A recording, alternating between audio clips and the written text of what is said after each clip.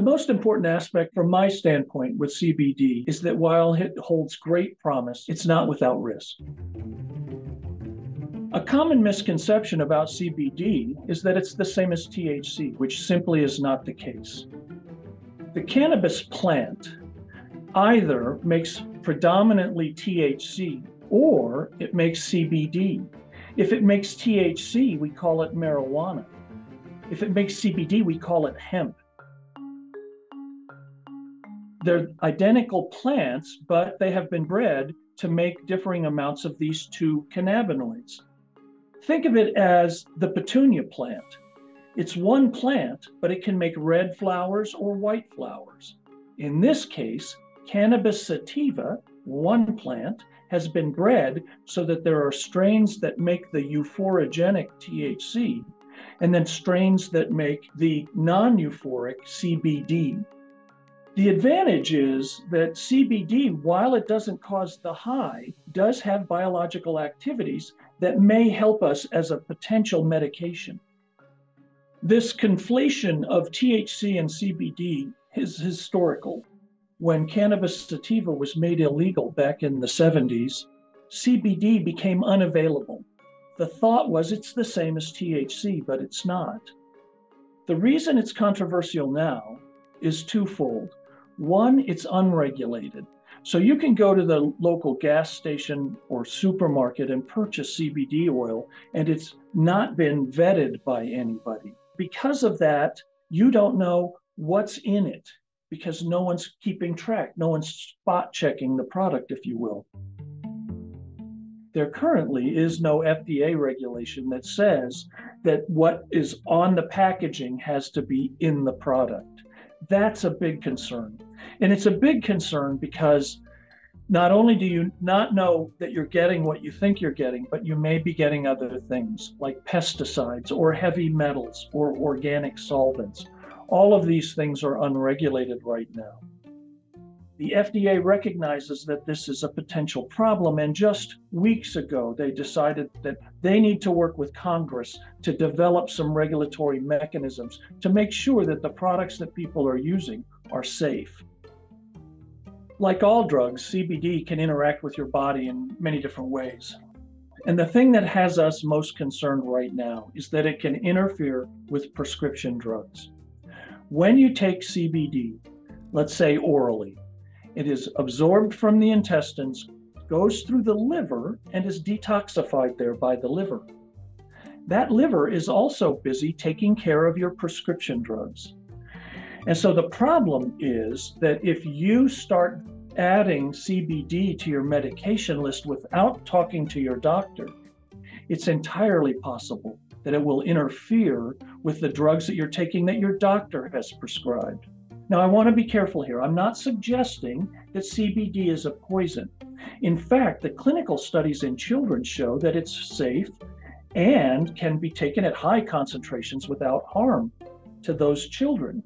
However, that's not somebody who's constantly taking perhaps 10 drugs. Our elderly population may be on a dozen different drugs, and this can interfere with that. So the bottom line is, you need to tell your doctor when you're adding CBD, and most people don't think about that because it's marketed, hyped, if you will, as a natural product. And so it's safe, it comes from plants. Well, strychnine comes from plants and it's a poison. So you have to be careful with CBD because of this thing we call drug-drug interactions. The second problem with CBD is that it is marketed as being a cure-all for many different things for which there's very little experimental evidence. We have reasons to believe it will have some activities that are beneficial, but they haven't been tested yet rigorously to prove the benefits. CBD has tremendous promise. First, we know that it is safe and effective in children for treating seizure disorders. CBD has an activity in our bodies, a natural activity that's anti-inflammatory and tends to be calming, if you will. So as a result, the FDA approved pure CBD for the treatment of two very rare seizure disorders in young children, Lennox-Gastaut syndrome and Dravet's syndrome. They're very rare, but these are situations in which the youngsters were having perhaps 100 seizures a day. And then high doses of CBD reduced that to just a handful. And in a very small number of patients, it eliminated the seizures altogether. In addition, we know that CBD binds to receptors and reduces inflammation. So there are reasons to believe it will be effective for managing pain, especially inflammatory pain. And that same calming activity that we see in seizure disorders in children also may contribute to the belief that CBD helps with insomnia, that it helps people calm them in order to go to sleep. Now, those latter two issues, inflammatory pain and insomnia, have not been tested in people rigorously yet. But there are many people who claim benefits from using these over-the-counter CBD products that are unregulated. So those are the three primary areas where I think CBD will have activity. In our own work, we've shown that in the laboratory, CBD can stop the growth of cancer cells.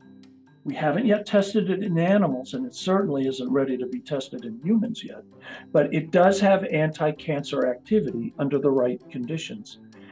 We've also been testing it in its ability to treat pain in animals, and it is effective there. So again, it comes back to the point that this anti-inflammatory activity may help with treatment of chronic pain. Most of the other claims that are made are largely unsupported.